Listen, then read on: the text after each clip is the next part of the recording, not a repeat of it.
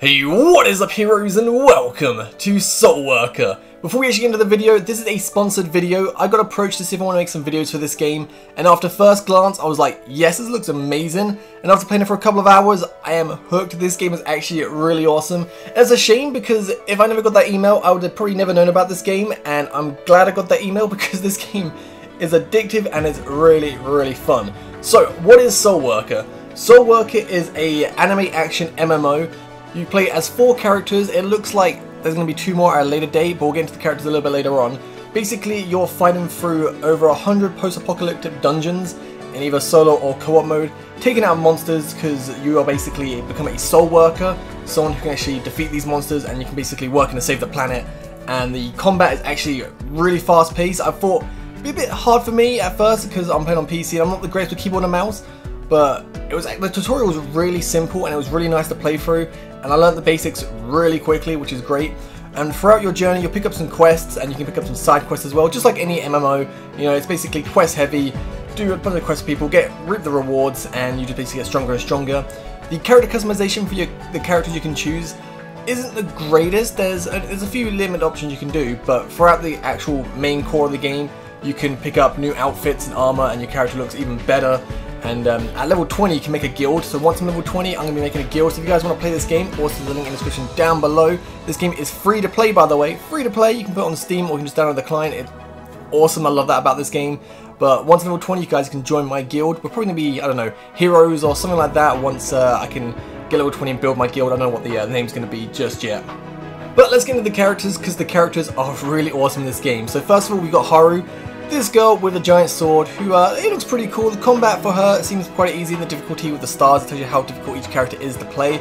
She seems pretty awesome. We got Erwin Arclight, the guy with the guns. Got 2 guns. He can get like a big assault rifle, big sniper. Pretty awesome. We got Best Girl, who I actually chose because why would you not pick Lily? I think she looks the best. She's got a scythe and a demon comes out. She's pretty awesome. And then lastly you have Stella, the little girl with the guitar, who seems very adorable. From playing online, it seems like the 2 most favourite characters are Lily and Stella, which I don't blame people because Lily is Best Girl and Stella's just adorable, so it makes sense people will choose those characters. Getting into the combat, it's actually fairly simple to control. It's basically left click as attack. You got 1, 2 and 3 for skills. You can unlock more later on. Shift to dodge, and basically space to jump. It's really easy, and you don't have much hand movement, which is great.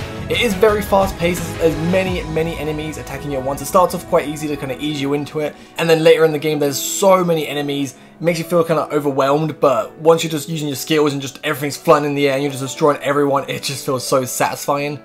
Like most games like this game is very repetitive, like going through each an area, taking out enemies, picking up your quests and doing it rinse and repeat. But it's all about the grind really. If you like that sort of thing, then this game is a perfect fit for you because it's very repetitive, very grindy, but it's very addicting at the same time. The gameplay is very fun. And one thing I have to mention as well, because I find it adorable, every time I finish a mission, this little doggy comes up to me and just looks at me and does a little trick. It's so adorable. I love this little doggy. He is mine. You guys can't have him, by the way. He is mine. Lastly, I have to mention the music in this game is fantastic. The moment you boot up the game, you're greeted by this just really relaxing, beautiful piece of music. I'm a sucker for piano music, I've said this before, and the moment I loaded the game up, I was like, this is nice. I just sat on the loading screen for like 5 minutes listening to the music. I wish it was longer, because it's only about a minute or so long and then it repeats itself. I wish it was a full long, 5-6 minute piece, but it is just very beautiful and I love that piece of music, I really do. But I'm pretty sure this covers the basics of Soul Worker. We'll be having a gameplay on the channel later on, a little bit longer, and I'll show you guys more gameplay, a bit of live commentary, all that good stuff. If you guys want to play Soul Worker, as always, a link in the description down below. It's free to play. You can download it through Steam or the client. It's a really fun game and it's free to play, and hopefully you guys enjoy this. There's not often I do sponsored work. I only do stuff I really, truly, actually like or believe in, and this is a game I'm actually playing still now. I really enjoy this. So hopefully you guys play along, and I'll see you guys in Soul Worker. Peace.